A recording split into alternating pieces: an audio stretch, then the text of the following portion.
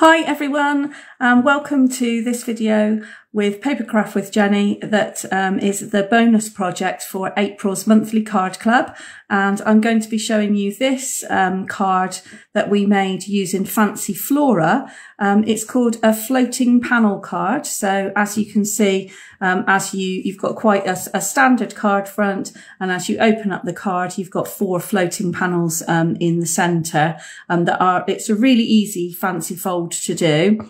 There's lots of measurements, so I will make sure that I add the measurements to the details of the video so that you can cut all the pieces out first if you want to, and then make the card up as I've actually done.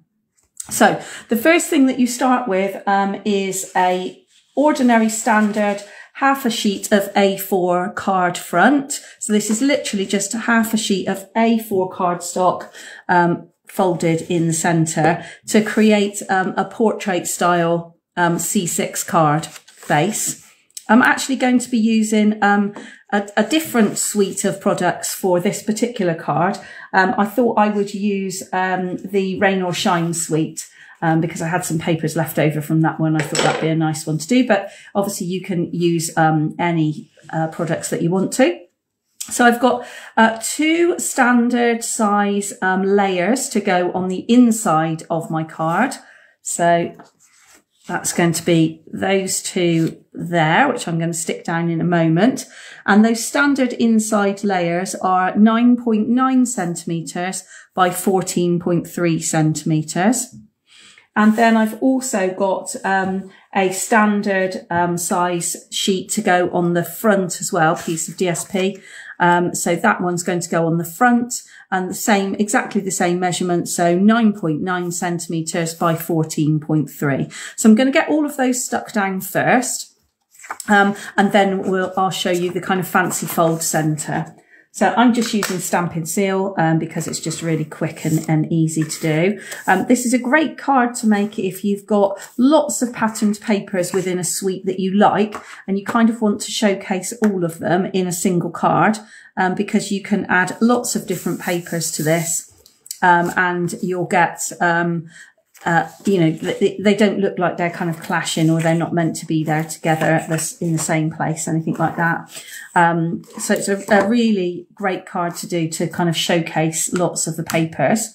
My standard first matte layer always leaves just a little bit of a border around the outside of the card, so that it doesn't go edge to edge. It just leaves a little bit of border.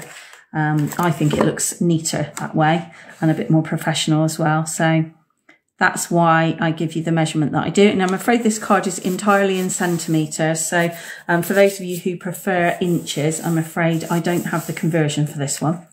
Okay. So that's the card base completely finished. So you've got a lovely front to that standard size card, and then 2 inside panels as well.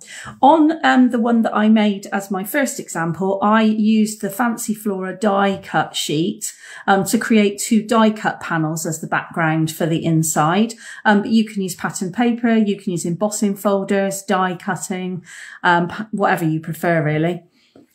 So that's the standard base of the card made. So I'm going to put that one to one side, and then I'm going to focus on the inside. So I'm going to start with the mechanism, and the mechanism requires a single strip that will hold all of those beautiful panels together. And that single strip is a bizarre combination now of inches and centimetres. So having said it was all centimetres, this bit is actually in inches, weirdly. So this is an 8-inch strip by 2 inches width, and I'm going to score it now every 2 inches. So let me just grab my scoreboard. And I am going to, as I say, get it the right way. I'm going to score it every 2 inches along with the long side at the top. So 2, 4, and 6. And that will create my mechanism, my folding mechanism for me. Let's get that one out of the way. So if I go back to the original example, you can see there's petal pink just behind the panels here, and that's the strip that holds everything in place. So what you want to do is have a valley, a mountain, and a valley, okay? So that you've got, your strip is going to make these 2 center panels float. Okay, so it's valley, mountain, valley. So I'm going to just crease those so that they give a nice sharp crease. And then they can be stuck down in the center. That can be stuck down in the center of your card. There's a bit of a tip to getting it in the right place. So what we will do is we'll just stick one side down first. And for that, I'm going to use wet glue. So I'm just going to stick that in the right place first. And I want that to be right in the center of the card. So it'll be around about there when I fold it over. Okay, but I'm going to just stick it to the left-hand side first, just quite central, so that the panel that is on that side will be right in the centre of that panel of card. And then when I fold it over, the back of this panel will also be in the centre of this side of the card. So I'm going to stick some more glue on there. And then just holding it in place, just going to fold it over. Smooth that out. And then when I open it up, you've got that, that central mountain that still allows you to fold the card completely flat as well. So you can still put it flat down if you wanted to add writing or anything on the inside of the card, but it also folds completely flat once you've got it folded as well. Okay, so then the final piece of the inside is to add your panels. So what makes great panel cards? This piece here, as you can see, has some lovely artwork from that fancy Floral paper inside. And that's really, really lovely. But what you can also do is use paper that has a scene across it. So where once you chop it into panels, you'll have that continuous scene all the way through your panels. The great thing about the Rain and Shine suite is you've got lots of this patterned paper with the flowers on it. So we start off with a piece of patterned paper that is, well, we're going to cut 4 strips out of it, and the 4 strips are going to be 4 inches by 1.5 inches across the top. So what's that? 6 by 4. So I'm just going to cut these panels now into 1.5 inch strips. Let's get the scoring blade out of the way. So I'm going to cut them into 1.5 inch strips, and there's 4 of them. 1, 2,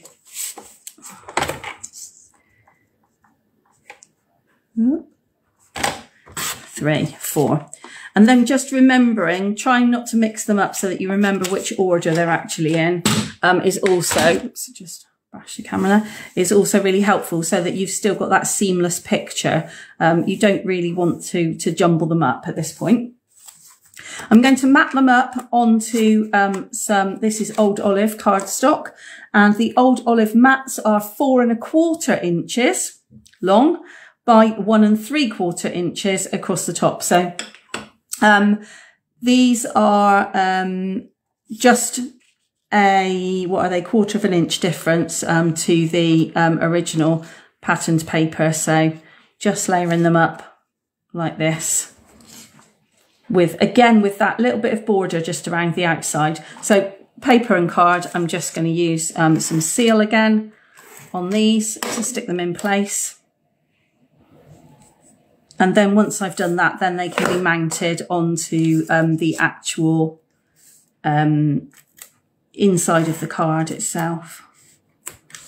And then it's just about decorating that front, really, so that the front doesn't give too much away, but also makes you want to open it and see the excitement inside. So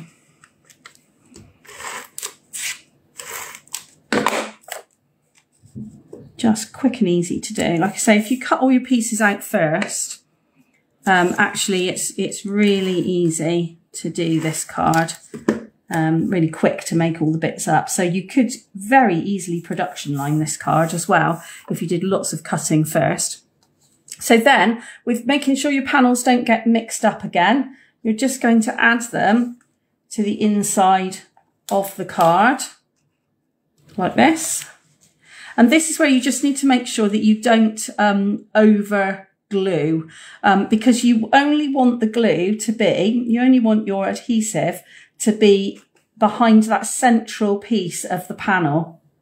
So for the first and the last panel, you can glue them all the way across because you've got a flat surface either side. So that's absolutely fine. So you can add plenty of glue, excuse me, to that first and last panel. But these floating ones, you want to make sure that you get the glue just in the center of that panel so that you don't accidentally kind of over glue it. So just roughly eyeballing so that there's the same amount below that central strip and the same amount above that central strip.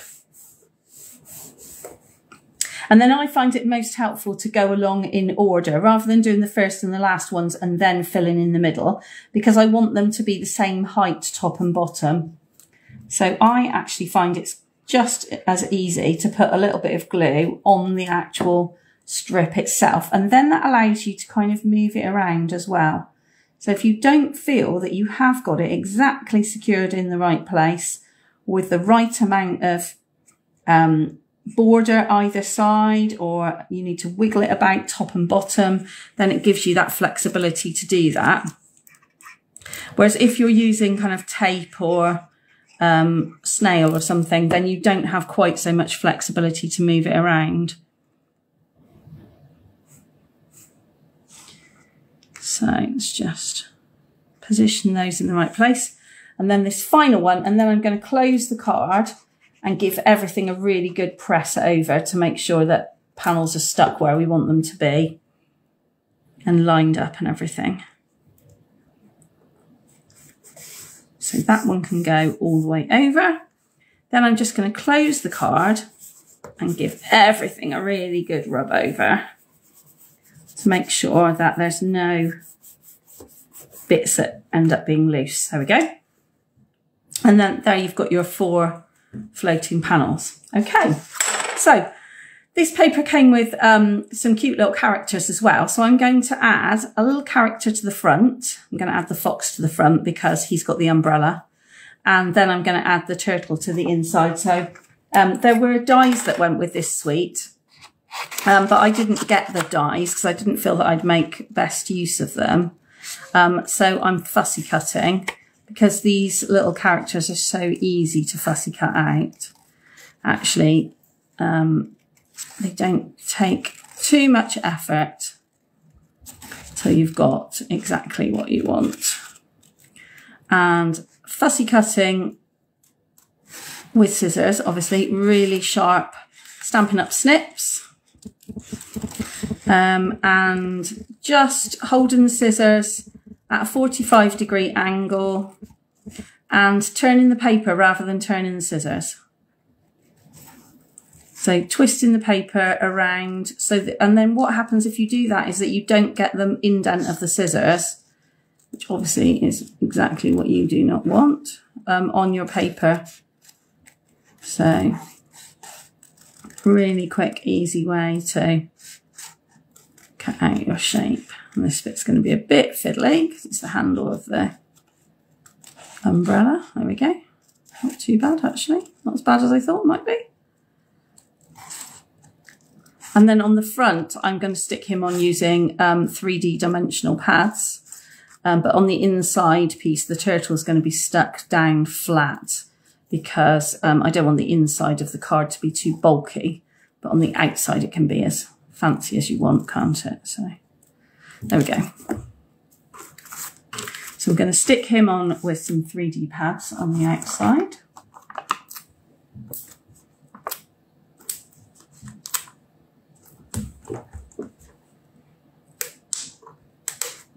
Can I peel them off? That's the next question.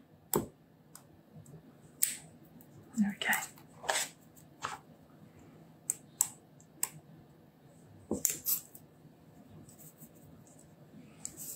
It's been a day like this today as well here. It's been sunshine and showers today. Sun is finally out in the back garden, so I might be able to get out and do a bit of weeding in a minute, you never know. So he's on the front. And then on the inside, let's have that cute little turtle.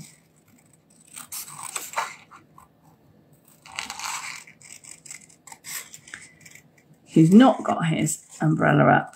He's picking daisies instead.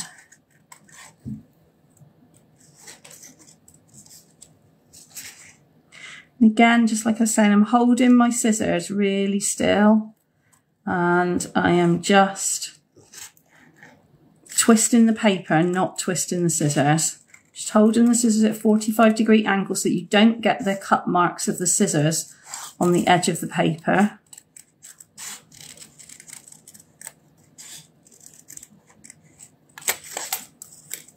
This is a really quick, easy, fancy fold to do.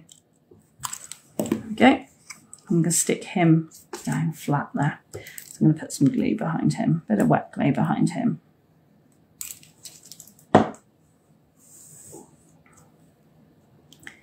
And he's just going to go over the edge of that last panel so it joins everything together.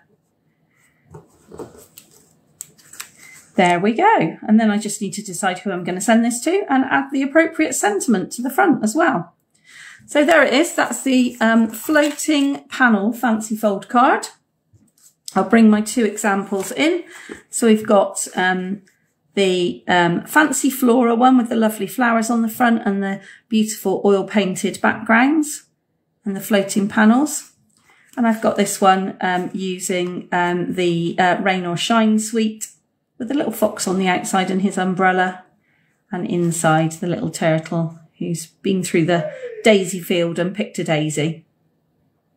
I hope you enjoy making this card. I will add all the measurements to the video so that you will be able to do any die cutting or any cutting and scoring, trimming first before you start making the card. And please do share what you've made. I'd love to see what you've made, especially if you were at April Monthly Card Club and you've got some of these lovely fancy Flora papers left over, then I'd love to see what you make with it. Thank you very much. Bye-bye.